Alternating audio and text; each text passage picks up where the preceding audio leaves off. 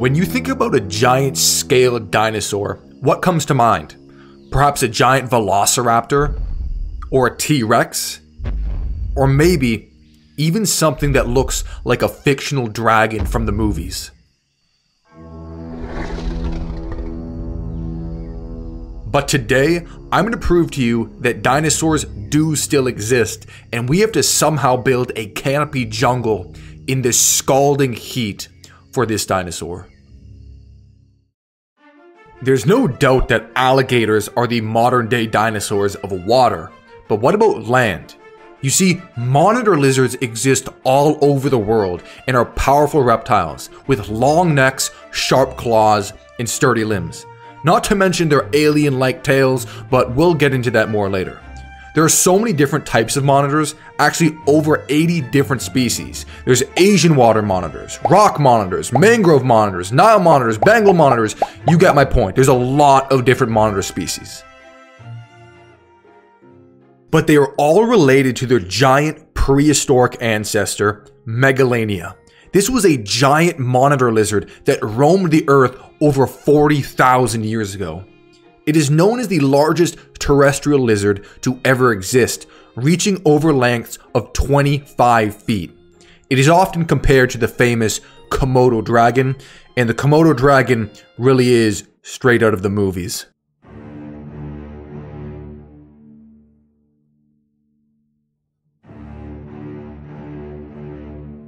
Komodo dragons are the largest lizards on Earth and are only found on a few Indonesian islands.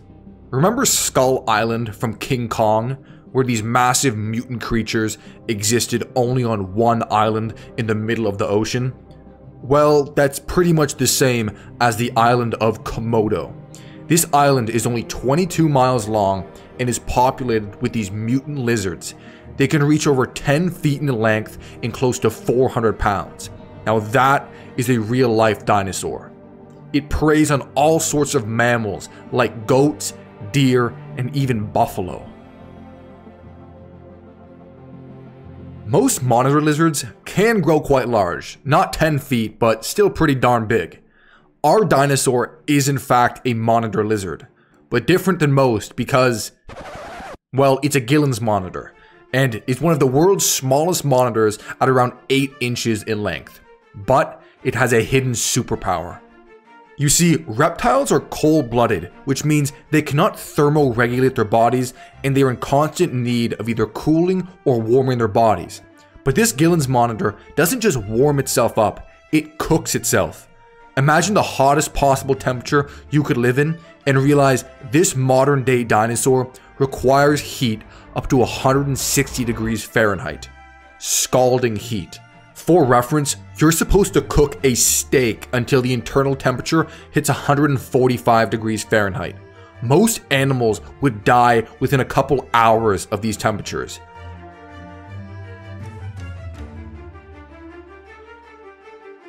But this Gillen's monitor thrives in the heat. They can somehow absorb this extreme heat while not overheating or burning. Not to mention, scientists have done studies on Gillen's monitors, and they can stay active for longer and lose less water than other species. So what does this all mean? We have to build a home for this Gillen's monitor with scorching heat.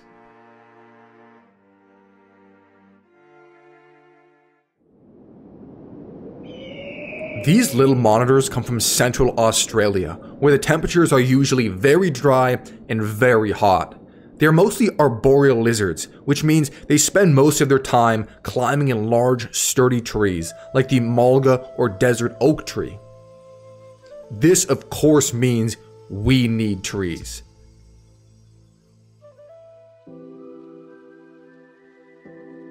This is our tank to start. As you can see, I have an old cork background on the back, but I'll switch that out later. We begin with our base to this environment, this substrate. I have a sand, cocoa fiber, and topsoil mix that we pour in. There's no need to use a drainage layer in this tank because the plants and lizard do not require much water, and we don't have to worry about overwatering or soaking. This substrate is extremely important to create life, Everything from the plants to the lizard to the microfauna rely on this substrate. The substrate was a little bit too dry to start, so I added water and then began mixing it up. Now to add our important trees that all the creatures will rely on. This tree is only about a foot tall, but the trunk is extremely sturdy, which means it's quite old and is likely storing water for possible drought scenarios. Then we'll add the Dracaena trees to provide cover and protection for the monitor. I forgot to mention, this Gillen's monitor has 5 limbs. Well, not actually 5 limbs, but 4 limbs and a prehensile tail. This means the monitor can use its tail to actually grip and climb trees. I love the ways the trees are positioned, but we need more climbing space for the monitor. So I'm going to add these branches. The first branch I stick vertically in the enclosure, and then the second branch I lay horizontally across the top and secure it properly. Now to add our biodegradable life to this dry jungle floor. We first add these giant sea grape leaves. Look at the size of these. These will slowly be broken down, but will also be used by shelter by various creatures.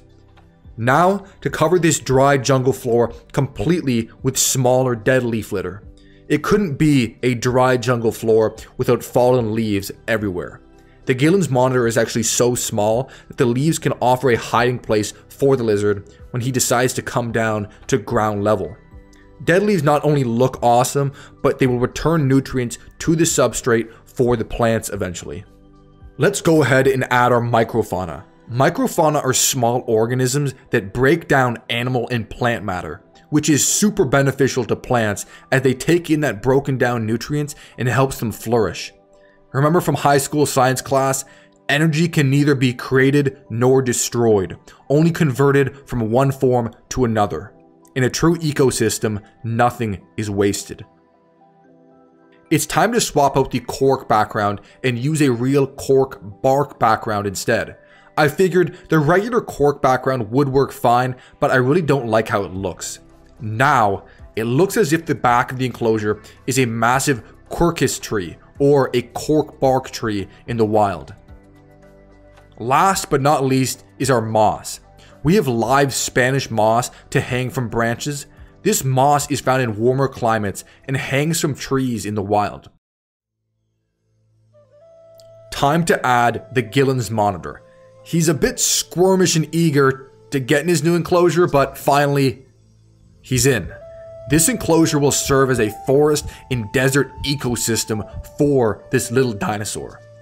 Near the forest floor, the humidity is highest, with critters crawling under the leaves and an essential water source below.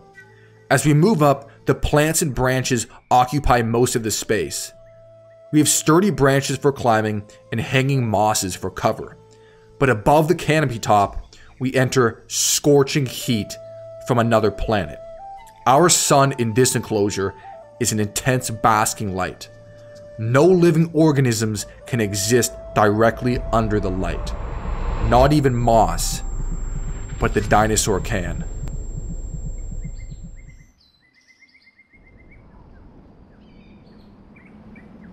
One problem with living in extreme heat is it becomes much more difficult to find water.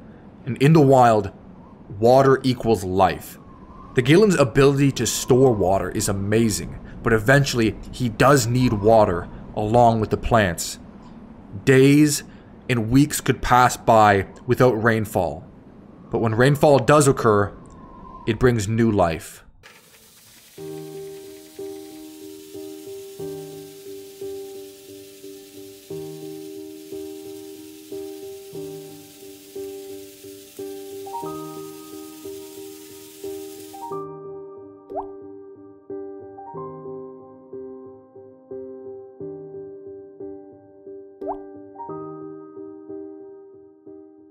Unlike the Komodo dragon or other giant monitor lizards, this Gillen's monitor cannot take down large mammals as prey. This Gillen's dinosaur has to be more creative with its smaller size. The Gillen's primarily lives in the tree branches and canopy tops, but if a food source is below, he won't hesitate. Monitor lizards have an incredible sense of smell through their tongue. Yes, they smell through their tongue, which we can't even really begin to comprehend. Our Gillen's monitor may just hit the jackpot. Eggs. Finding a nest of eggs for a monitor lizard is unimaginably special. These are quail eggs. Perhaps the mother has left the nest alone to find food, but it's only a matter of time until she returns.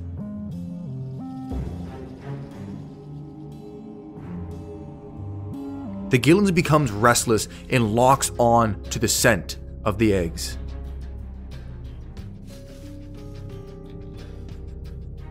Then he moves in.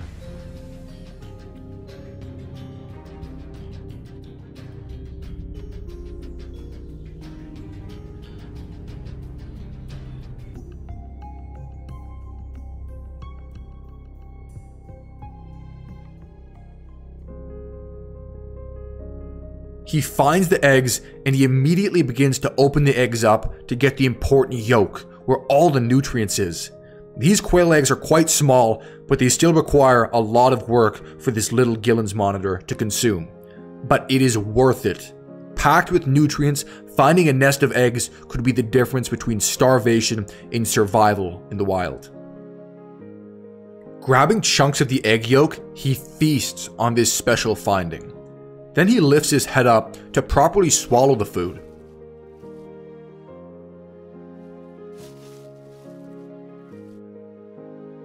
After consuming most of the egg, he retreats, wary of the quail mother returning. The beautiful irony of nature is that an egg can be a sign of life for one animal and be a desperate meal for another.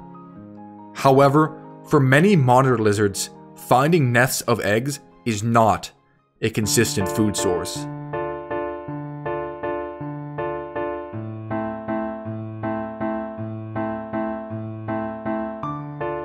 Along the leaf-covered jungle floor, this small female cricket is walking around, looking for food or perhaps a water source.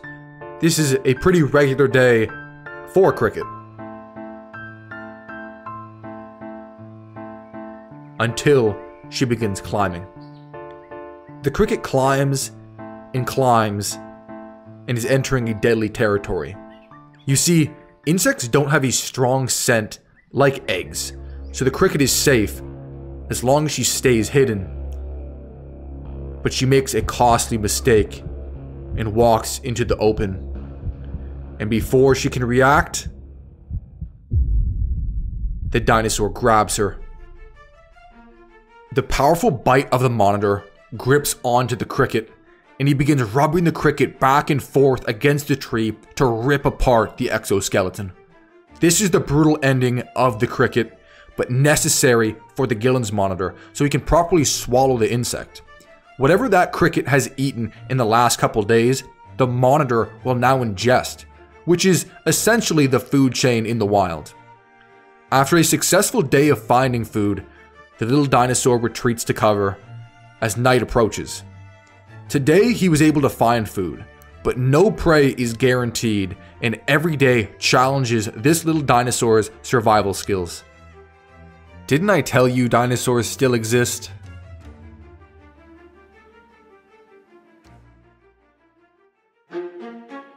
Thanks for watching.